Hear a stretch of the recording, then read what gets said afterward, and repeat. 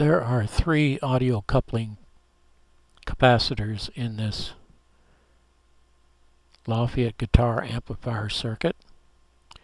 The first one is all the way to the left. That's the input to the first amplifier stage. The next capacitor, coupling capacitor, is at the output of the first amplifier stage, which goes over to the volume control.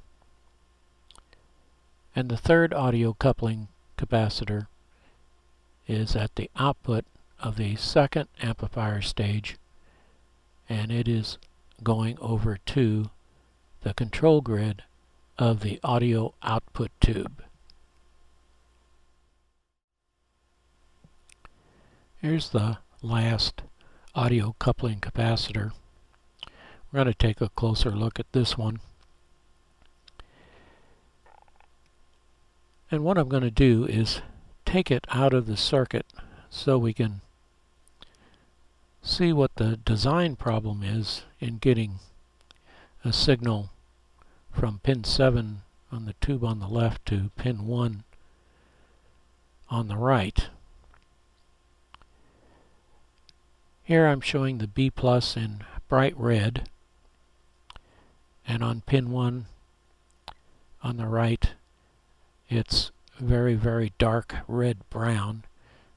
That's low voltage there, and I did put a meter on it.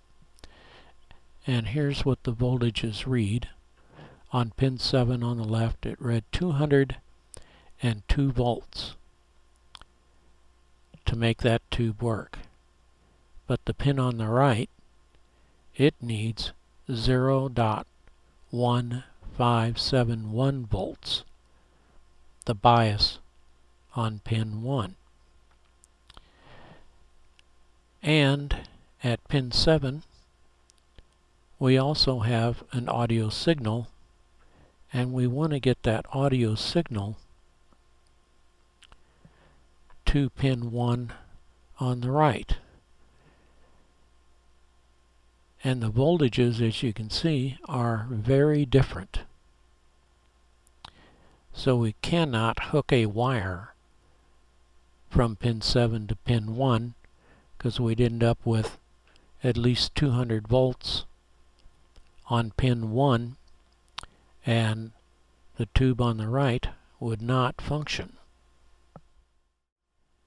Here I have put the audio coupling capacitor back in, and you can see that the left plate of the capacitor has 202 volts on it, where the plate on the right of the capacitor only has 0.1571 volts on it.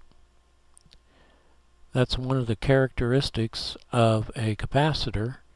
It will block DC.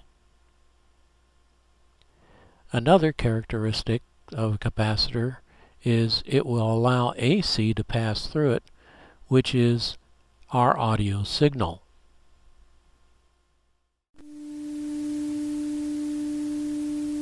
I have a 300 Hertz signal going through the amplifier. The bottom trace is from the plate on the tube on the left. The top trace is from the grid on the tube on the right, the audio output tube, the input to it.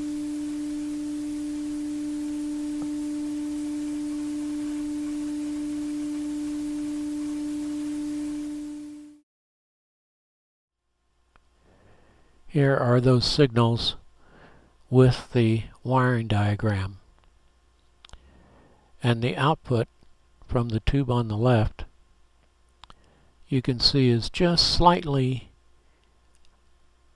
a little bigger than the one on the right that's going to grid 1 of the audio output tube.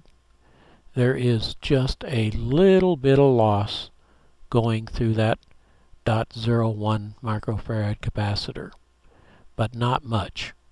And also notice that there is no phase shift.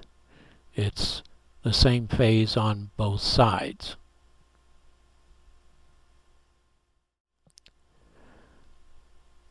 So that's what an audio coupling capacitor does.